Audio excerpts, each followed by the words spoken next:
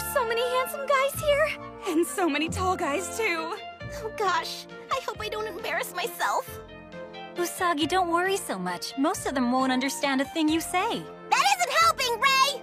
Think of it this way. This is your chance to put your studies to use in real life. Well, yeah, that would be great if I'd actually studied!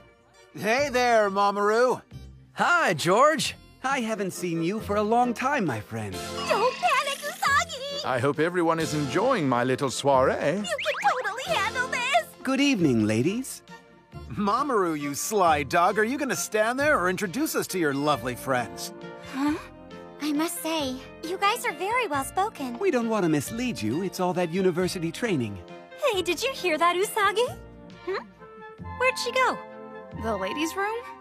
Pleased to meet you. It's very nice to make your acquaintance. That doesn't sound right. Glad to know you? Look at them. They're not having any trouble. The book says in a situation like this, have something to drink. Here goes. Mamoru, you really should pursue theoretical physics. It's a very promising field. Come on, George. You shouldn't be pushing your own interests on the guy. What are you studying, Ned? Those boys are involved in such rigorous disciplines. It's really very impressive. They are the hope of our future. It gives me great satisfaction to be able to provide a place for them to meet like-minded people. Listening to a waltz surrounded by the leaders of tomorrow. At these times, my life is as rich and colorful as a rose garden in the spring. What a wonderful image. And you know, it feels like even I can see that rosy future.